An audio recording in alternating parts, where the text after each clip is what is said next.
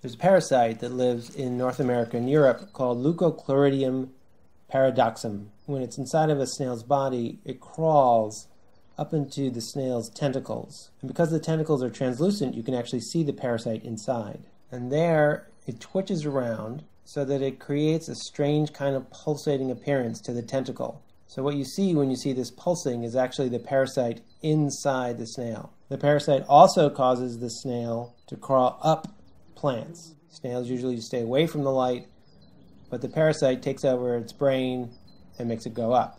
And the reason it does that is because the parasite needs to get into a bird. Birds usually don't like to eat snails, but when a snail goes up a plant and its tentacle looks like a caterpillar instead of a snail, the bird gets very interested, and they swoop down and they take a bite out of the snail tentacle. And that way the parasite is able to get inside the bird. The parasite travels down through its gut to its rectum, and there it becomes an adult and produces eggs, which then pass out with the bird droppings, where snails come along and feed on them. And now the parasite's eggs get into a new snail, which can get into the tentacles, and so on and so on and so on.